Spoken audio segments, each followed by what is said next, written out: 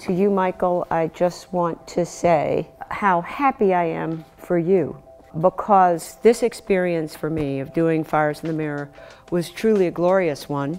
I felt as though I were being pulled to the theater and pushed to the theater by a wind. And it's all because of the people, and because of their passions, and because of their struggle, and in a couple of cases because of their suffering, and a couple of places because of their rage, and a couple of places because of their love.